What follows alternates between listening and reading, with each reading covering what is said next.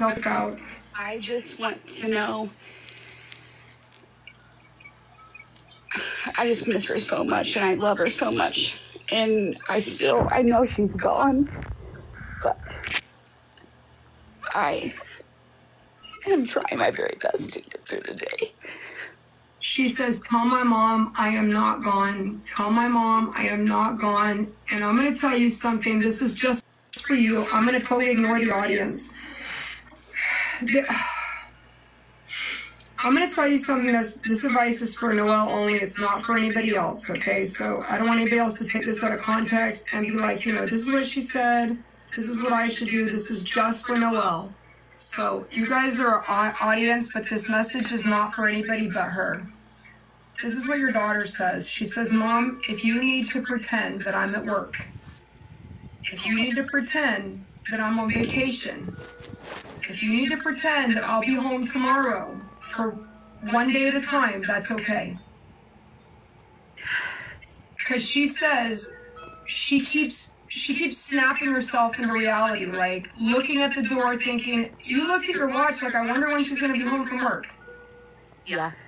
Like you keep looking at the watch going like, I wonder what she'd like to eat.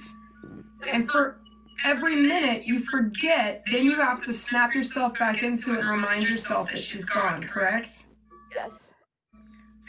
She says, Mom, just stop doing that. Stop forcing yourself to remember my death. Stop forcing yourself to remember that I'm not coming back. She said, don't do that. You don't need to do that, because she said, so quickly, more than a blink of an eye, and we'll be together again. I'm going to tell you something, Noelle, that I don't share this a lot, but for you, I feel like it's so necessary, because I've got this anvil feeling in my chest going into my stomach, which is your head of grief. I personally only have one daughter. I can't imagine losing her. I wouldn't know what to do with myself if I didn't have her. As an extension of me and a projection of everything I've ever wanted, and my love and my friendship, and I don't know I wouldn't know, and I don't want to ever know what that feels like. But what I'm saying is, she says you don't need to remember my death. You only need to remember my life. And eventually, you'll have a new normal. But stop forcing yourself to remember my death, because she keeps showing me that my mom always thinks she needs to go to the side of the road. And I don't know what the side of the road is, but she says she keeps thinking she needs to go to the side of the road and cover me up. Or she needs to go to the side of the road and put up a cross, or there's just something about the side of the road. Did she die on the side of a road? She died in an ambulance. Okay. On the road. Okay, but you don't even know exactly where she died. You just know that she did. I know she died. She lost her pulse on the way to the hospital, and I saw when they turned when the ambulance was turning the corner, I hollered at my son who was in the car with me, and I said, somebody's on top of her doing CPR. She arrived at the hospital with no heartbeat, and they worked on her for 80 minutes, and she died of a saddle pulmonary embolism in her lungs. Yeah.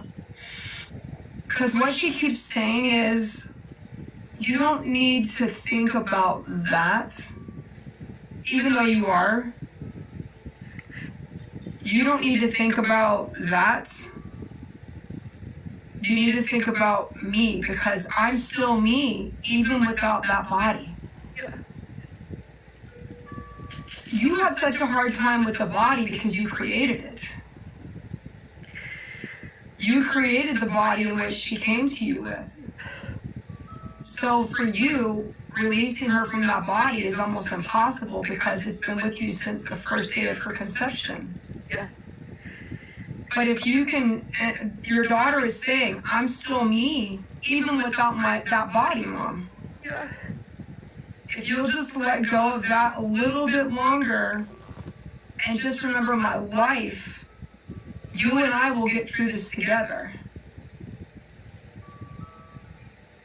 Because she keeps saying to me, you know that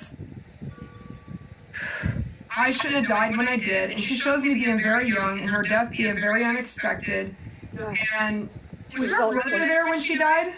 Yes, yes. And y'all followed the ambulance from your home, correct? Yes.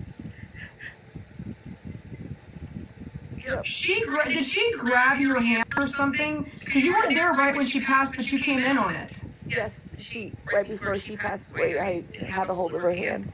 That's what she said. I grabbed your hand, you grabbed mine, and that was pretty much the end of that. That was like your last, and that's her right there on the pod. That was your last embrace. She said, Mom, just tell yourself whatever you need to say to get through the day. Just tell her, just tell me, just say that I'm at work. And if you can get up and you can eat breakfast and say, well, she'll be home later. It sounds crazy, but it's really not crazy to the fragile, delicate, grieving mind. Yeah. I actually recommend this all the time for people that have lost somebody that they can't cope with, because the coping is harder. It's like, which is harder, cancer or the chemo? They both suck. They're both terrible.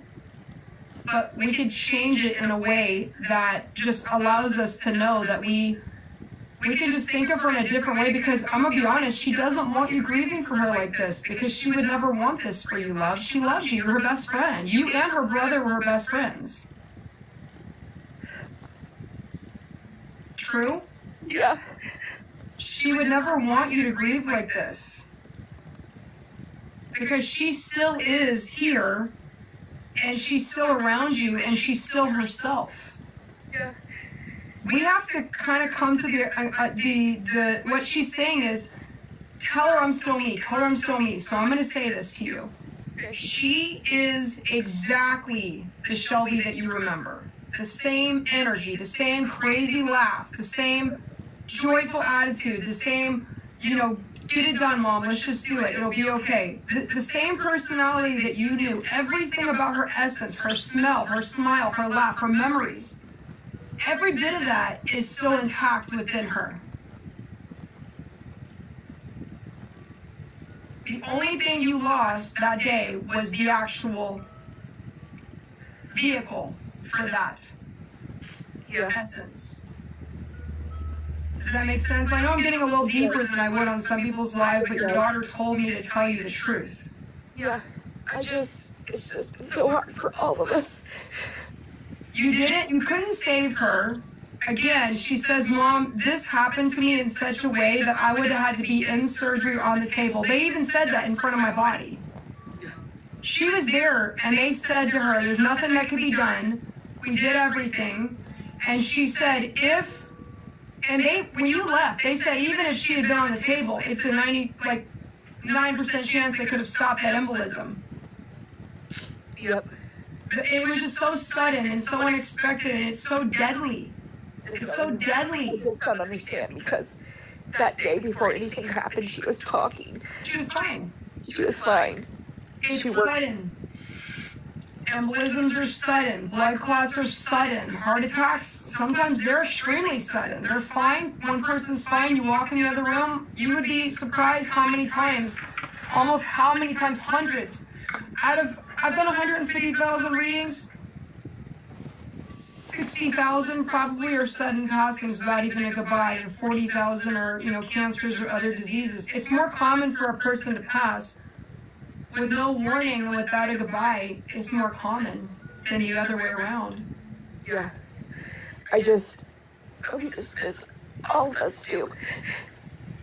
She says, I'm still with you. She talks about there's a sister, a brother, an aunt, the mom, a grandmother. There's a bunch of people still here, but she has a grandmother and grandfather on the other side as well. Yes. So they're with her. So please know that. She said I followed, oh man, I got the chills. She said I followed their car to the hospital, not the ambulance. Yep. And you were in the car and you were hysterical telling your son, and your son was trying to keep you calm, but you were not calm. No. And you were like, oh my God, and is he calling somebody on the phone? Yes. Because she said I was in the car, sitting behind them, in the car, watching them follow the ambulance, and the guy was on her doing the CPR. She was already out of the body.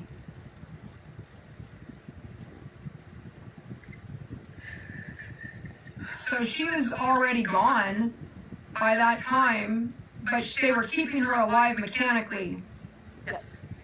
She was with you in the hospital, and coming on the car ride, and you were upset, crying and kind of screaming, and your son was trying to be not calm, but he was just calling somebody, and then the other, I believe this is the sister was also on the phone. Everybody was trying to get there.